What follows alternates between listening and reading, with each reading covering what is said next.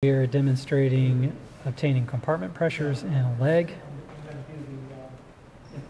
using the CENTURION compass model. So when you first open up the package, it looks like this, and you can place your needle on and then place your pre-filled saline syringe. You want to push a little bit of fluid through to make sure there's no air, and then make sure that it reads zeros before you obtain the pressure.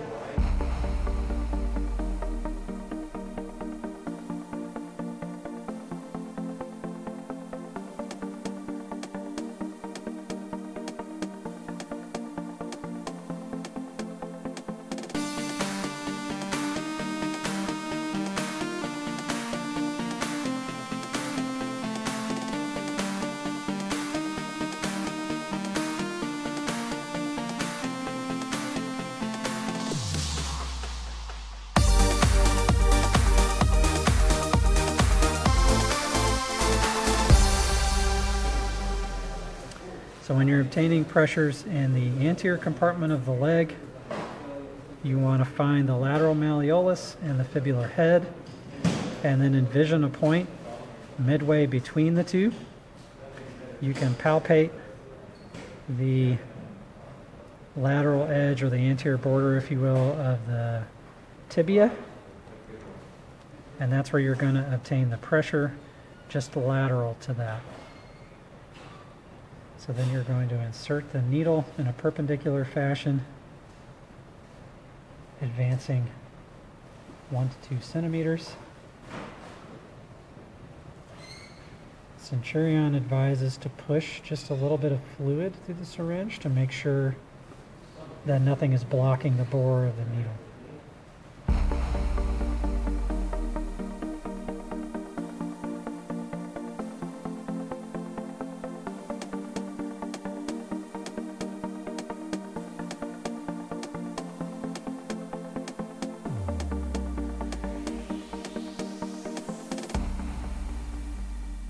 Compartment pressures above 30 are definitely abnormal and would indicate a compartment syndrome. Checking the lateral compartment. So again, you want to find the lateral malleolus and the fibular head and palpate along the shaft of the fibula, which you'll kind of lose up here with that lateral compartment. The bone will be underneath. Again, you're trying to envision a point midway between the lateral malleolus and the fibular head, and you're going to go just over the lateral side, inserting the needle perpendicular. Again, very shallow, 1 to 2 centimeters, unless there's a lot of subcutaneous tissue to go through. And then you would give a small injection to clear the hub of the needle.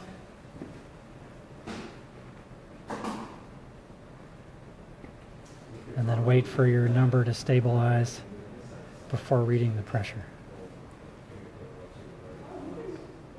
We are testing the superficial posterior compartment pressure. So again, you're looking at testing in the mid portion. For this, you do not want to go directly in the midline. The lesser saphenous vein is in that area, as well as a nerve, so you want to go slightly medial to that. So mid portion of the calf, just envision a midline, and you want to go slightly medial to midline, and then insert your needle. This cadaver is a little edematous. Into the mid portion, you want to advance just into the gastrocnemius muscle belly. Again, sometimes it's helpful to use ultrasound, depending on the patient's habitus, to gauge what depth the needle needs to go, typically somewhere between 1 and 2 centimeters is going to be adequate, but if there seems to be a lot more subcutaneous tissue, then you may need to go a little bit further. And then once your needle is in place, again, you're going to push just a little bit of fluid through here according to the instructions for this monitor to clear the bore of the needle, and then wait for your number to stabilize before you record that reading. We are measuring the deep posterior compartment. This is the medial aspect of the leg. Here's the medial malleolus. Here is the tibial plateau. So again, you're looking at a point that is probably mid-portion. You can feel the medial border of the tibia. And you want to go just about a finger width down from that. You're going to be inserting your needle anterior.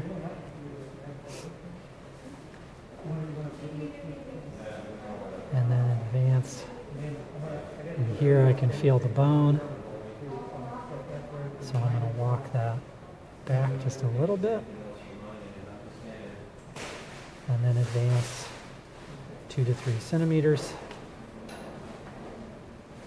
Give a little bit of pressure to clear the needle bore. And then wait for your number to stabilize before taking a reading. Pressure measurements in acute compartment syndrome. Normal tissue compartment pressure is 0 to 8 millimeters of mercury. Ischemia occurs when tissue pressures approach diastolic pressures. Delta pressure equals diastolic blood pressure minus the compartment pressure. The critical delta pressure is 30 millimeters of mercury or less. The pressure causing injury can vary depending on clinical circumstances.